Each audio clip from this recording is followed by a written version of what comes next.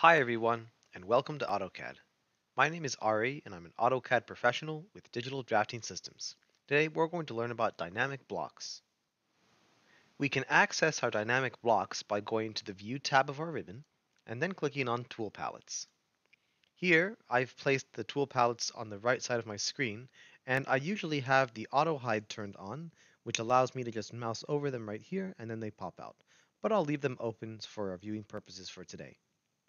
On the left side, we have many categories, including 3D modeling, constraints that we'll learn more about later, and annotation tools.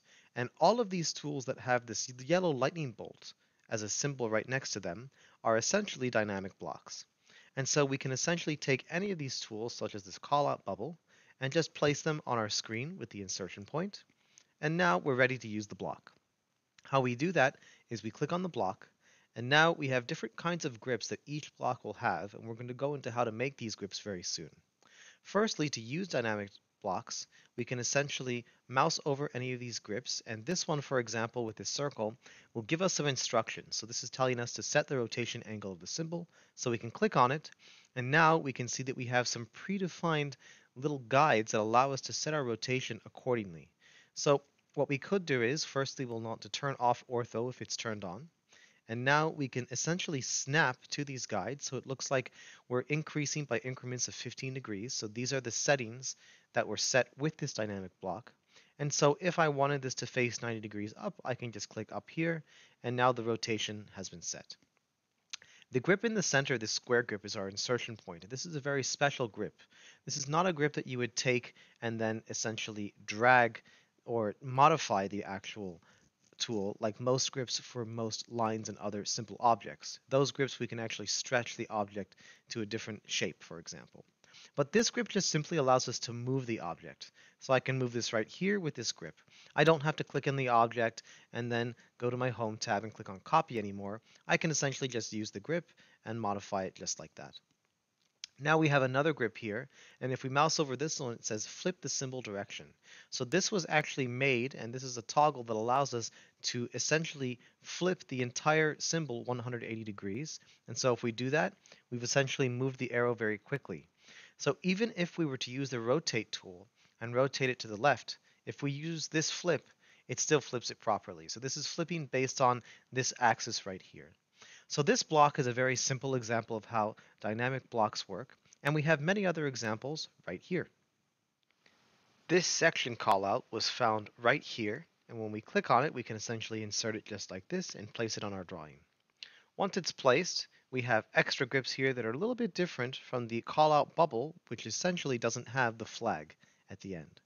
So we can mouse over this grip right here, and this allows us to stretch the reference length.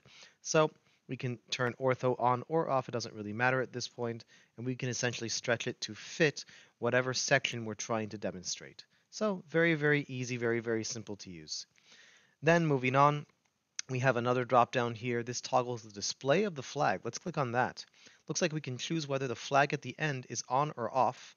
So by turning it off, this little flag right here is now gone, and we can turn it back on very, very quickly. There was no need for us to explode this object and to delete this separate entity, which is essentially several lines and it looks like maybe a hatch pattern, from the block. It's already been added as a dynamic setting that's part of this block. Then we have the same grips that we saw earlier. We can flip the symbol's rotation, so I can flip it to anywhere that I want. Or if I don't need to rotate it, I can just flip it very quickly by using the flip symbol direction. That also will flip the flag itself, so it looks like that is now tied to multiple objects instead of just the arrow and the hatch pattern with the regular callout bubble. And we still have the insertion grip here, which allows us to quickly move this callout whenever we need to. So already we can see that this dynamic block has a few more settings and it's quite useful. Moving on, we have this block right here. This is essentially a block that we found under mechanical. It is a hex bolt. So we can do with this is we have a grip down here that when we click on, we can see that we have those same little guidelines that allow us to change how long the hex bolt is, up to a certain point, of course. So it looks like this one goes up to about 12 units, and we can modify that if we needed to by editing the block itself. But this is pretty standard, and it's set for imperial, as we can see in our tool palette here on the right side. So this is quite nice for the Imperial Library. And so here I can just extend that to, let's make it 4 this time.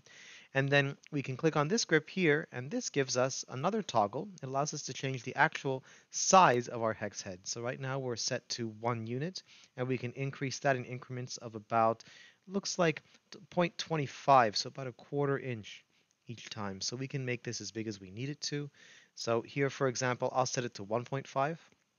And there is the size of our new hex head.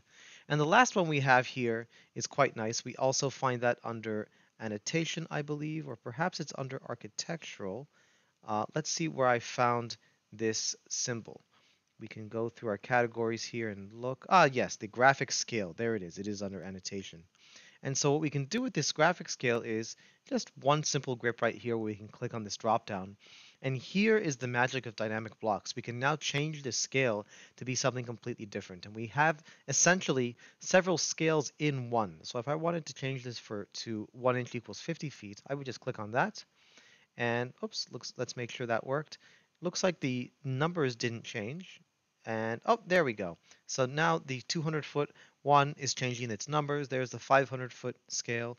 Let's check 50 again. There we go. It looks like we had a small little visual bug. If the numbers or the symbol itself doesn't change, try to flip it back and forth between other symbols, and it looks like it'll refresh itself. You might also want to use the regen command. You can just type in regen, and then you can just click on that, and that will refresh any graphical issues that you might be having with AutoCAD. And so there you go. You can just click on this symbol and change it to any set of scales that you'd like. So we're going to put it back to 1 inch equals 1 foot, and there it is. So this is just a few examples of certain dynamic blocks that we can use in AutoCAD, and now we're going to make our own. This is the end of the first part of our series on dynamic blocks. Part 2 covers how to create multiple insertion points and alignments for your blocks in AutoCAD. Hope you enjoy it.